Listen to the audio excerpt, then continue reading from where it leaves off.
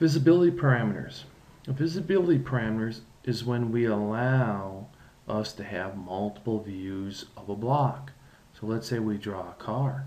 We can have the top view, the plan view. We could have the side view or the profile view, or we could have the front view of the car, in the plan view.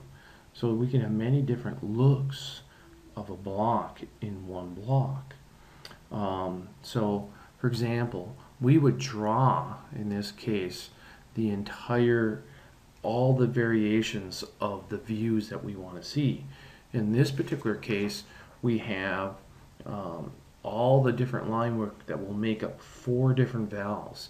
A gate valve, which just is a bow tie, and it would not have the dot or this upper line and arrow.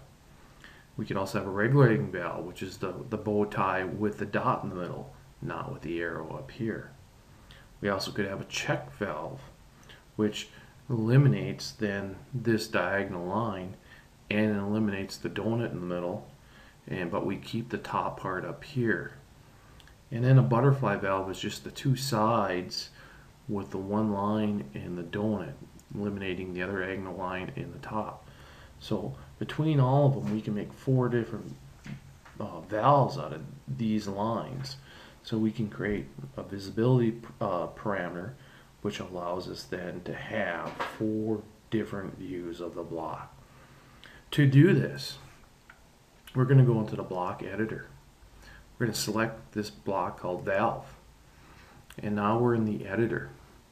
We need to assign a visibility parameter. If we come over here, we have block authoring palettes. They have 4 different tabs to it. So we need to go over to the parameters. We go down the parameter list, we go to visibility. And we go to visibility and we pick on it. And it'll come over here and it'll ask for a visibility location. And so it's where do we want to put the little marker that says what kind of valve do we want. I'm going to pick right here, and it gives me a visibility label here.